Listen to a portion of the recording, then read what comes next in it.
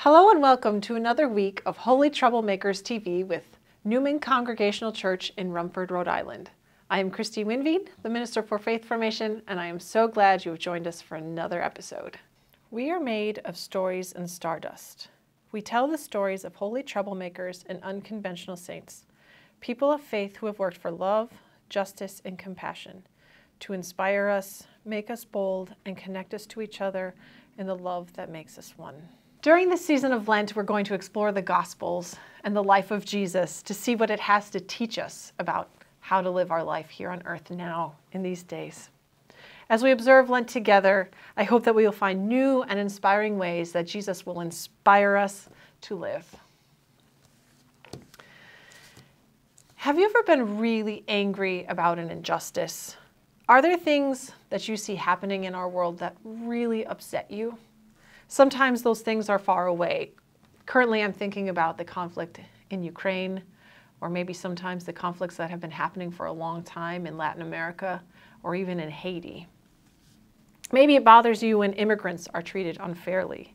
Maybe you notice that people who identify in an LGBTQ community are treated with less rights or care than those who are not in those communities.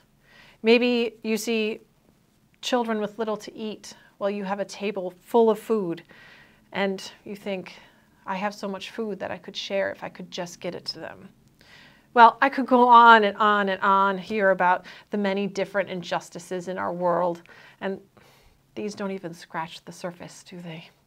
But I do think that these examples are a good introduction for our Bible story today. So if you will, go grab your Bible and let's open to the book of Matthew. Matthew chapter 21 at verse 12. Then Jesus entered the temple and drove out all who were selling and buying in the temple. And he overturned the tables of the money changers and the seats of those who sold doves. He said to them, "It is written, 'My house shall be called a house of prayer,' but you are making it a den of robbers."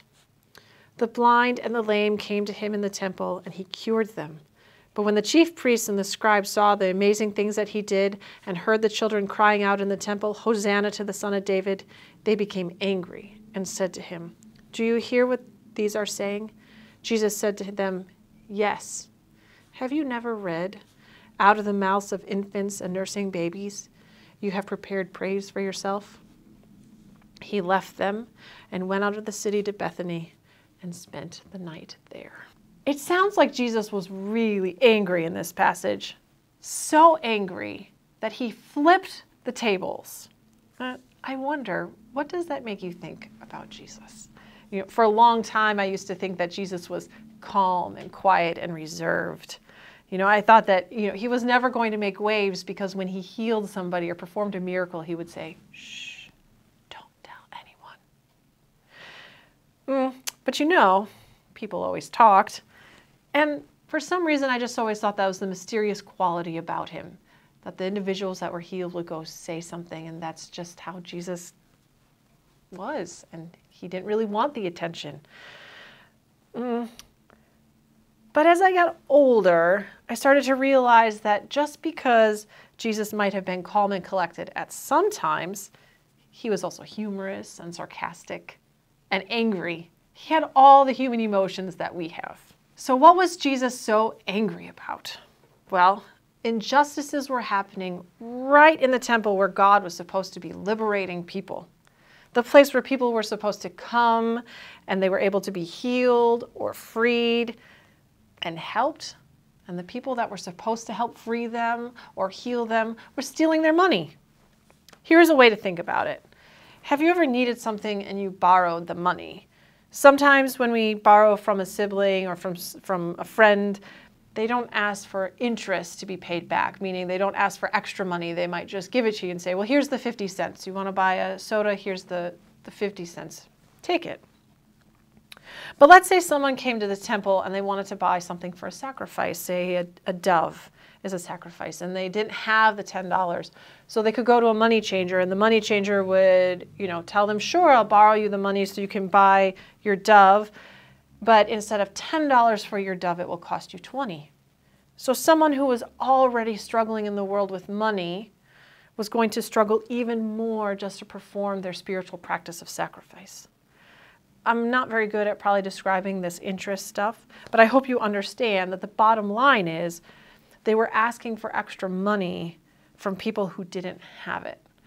And we can still see this happening today with money lenders offering the opportunity to have money, but then they offer it at a very high rate. And so the people that have loaned money and originally a lower amount of money have to pay a very large amount of money. And it just hurts them. It hurts them very badly because they already didn't have money, and now it's going to keep going and going and going. And why do people borrow money? Because sometimes they need it. And so is the same thing with the sacrificial doves.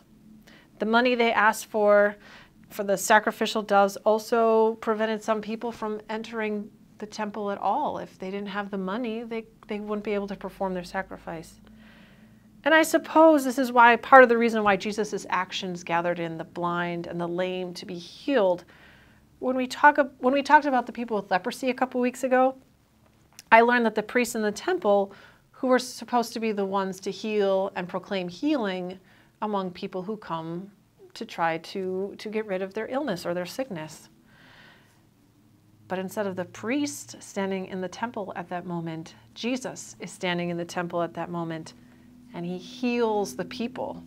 And he heals the people because the priests were too busy trying to make money instead of healing people and instead of freeing them from whatever their worries or their burdens were. He flipped their tables, didn't he? He said, I will come and I will heal when you are not. So there's a lot going on in this passage here, isn't it? I wonder, what might you take away from Jesus, the Holy Troublemaker, flipping tables? My takeaway is that sometimes we can all be like the priests who have decided to seek something for ourselves rather than liberate and heal others.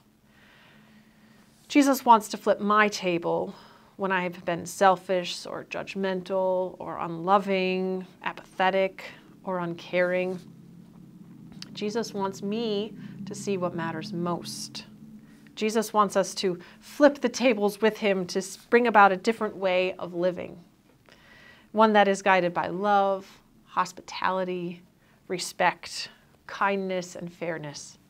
Jesus wants us to show the world God's expansive, never-ending, always pursuing love for us and that love for others. So with that, let's pray. Holy One who flips tables and teaches us how to live a more full life, will you help us to hear what we need to hear and see what we need to see? Will you show us the places where tables need to be flipped? Will you show us the injustices that we can help make right? Will you give our feet actions and our hands compassion? May we be a people who are filled with love and hospitality. Amen.